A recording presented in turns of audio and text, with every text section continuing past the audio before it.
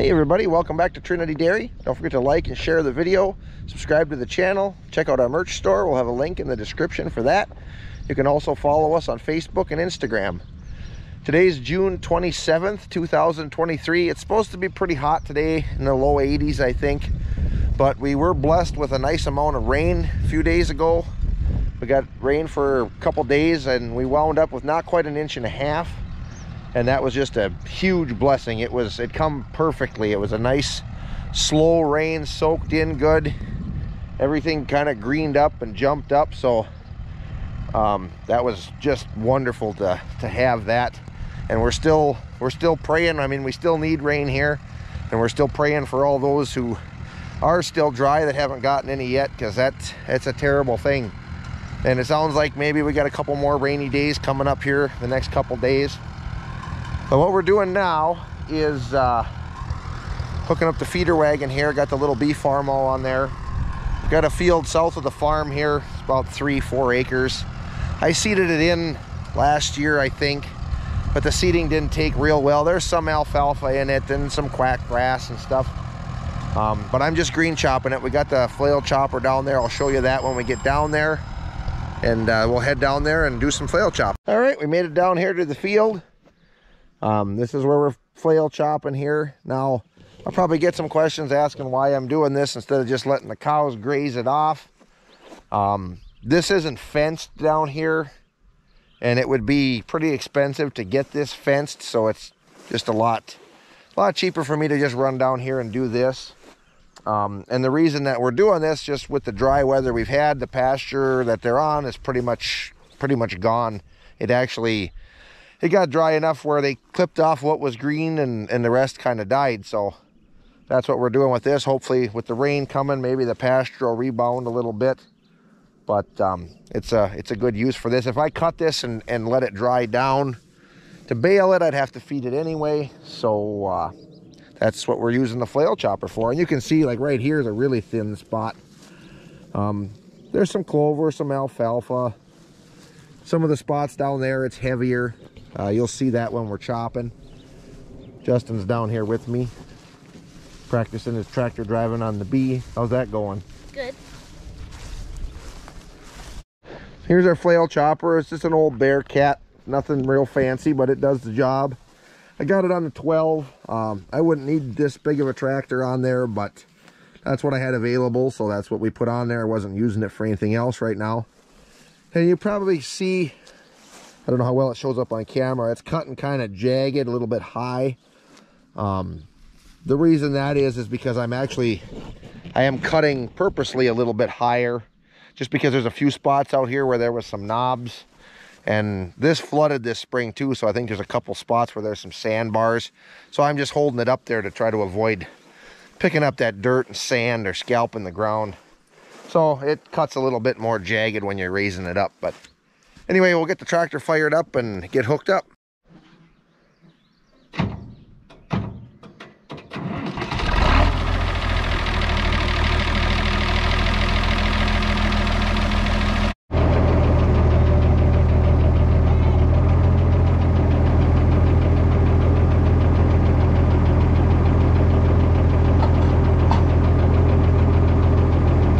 In here.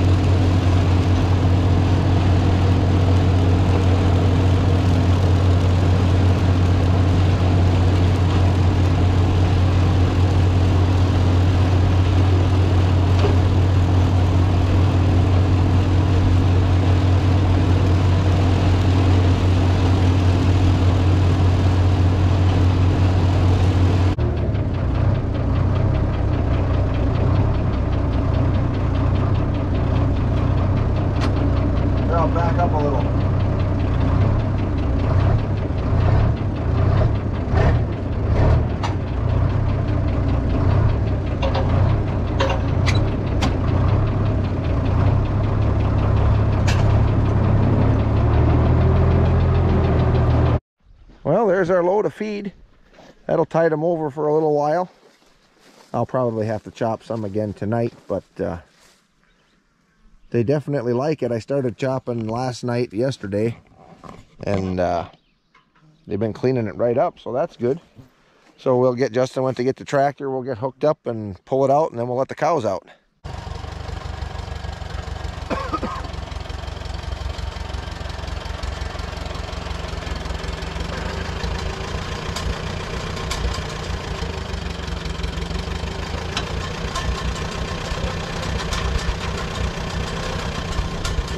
Come back a little more.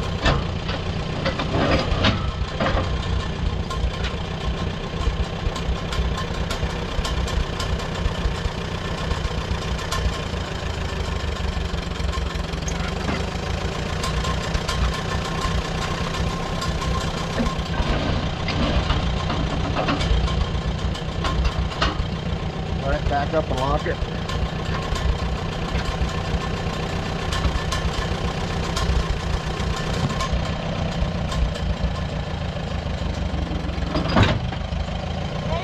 Ready?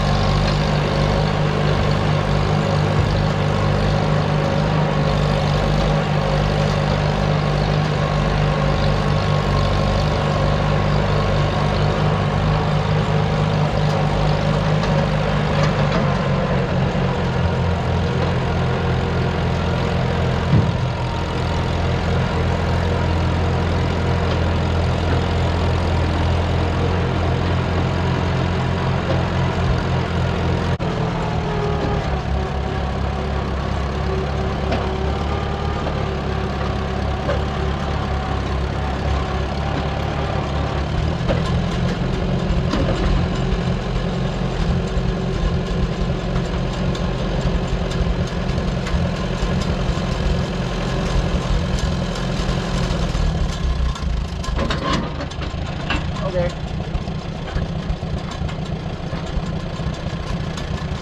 Go ahead and pull it up in the yard. Yeah.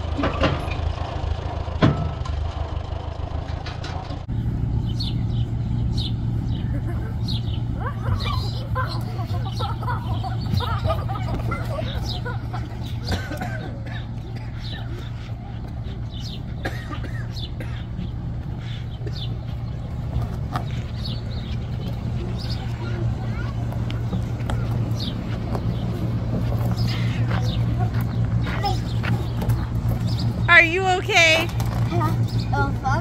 All right, we're back up in the yard here. I had another little something I wanted to do a little bit of a video on, but it wasn't really enough to make a full video, so I thought I'd throw it in here.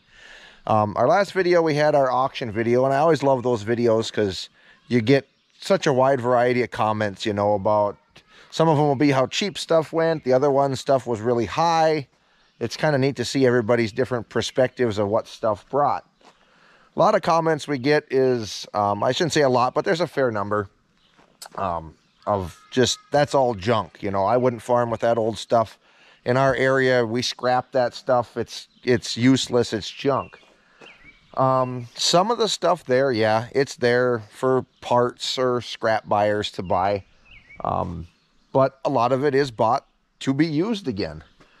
And I was just looking at our little farm I'll be here, and this is a perfect example. This tractor's 77 years old. It's looked like this my whole life. You know, for 40 years, this is how it's looked. In 40 years, very little has been done to this tractor. My grandpa put a set of rings in it many years, you know, probably about 40 years ago.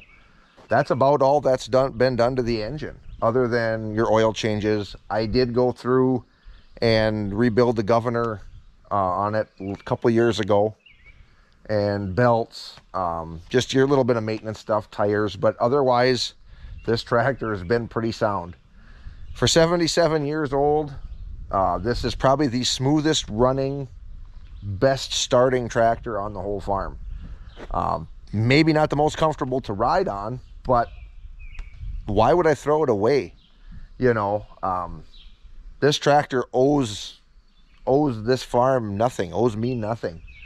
I can put this on the 5-bar rake. I can go out and rake hay.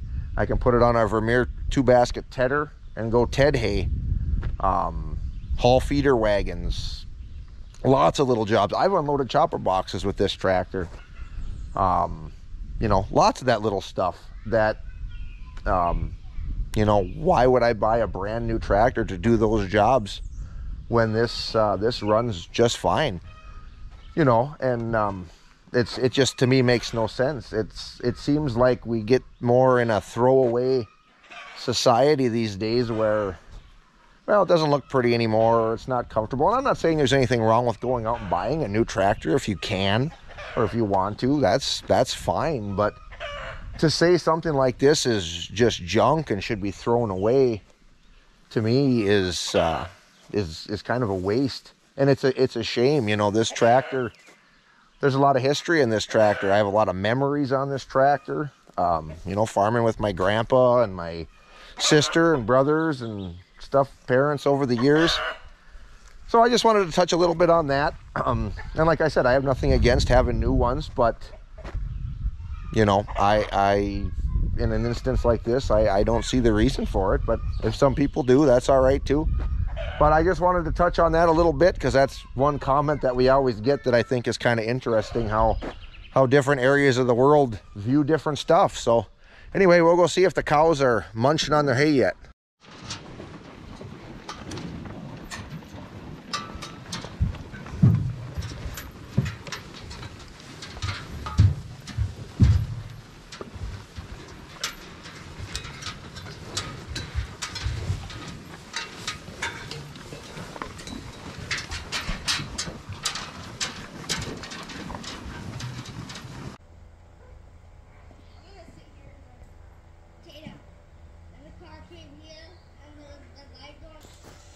Okay. Those suckers can do anything. Tatum! They're coming up the side!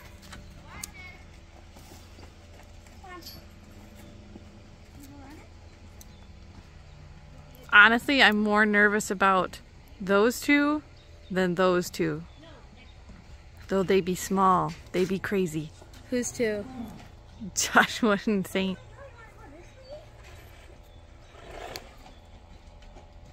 I think him and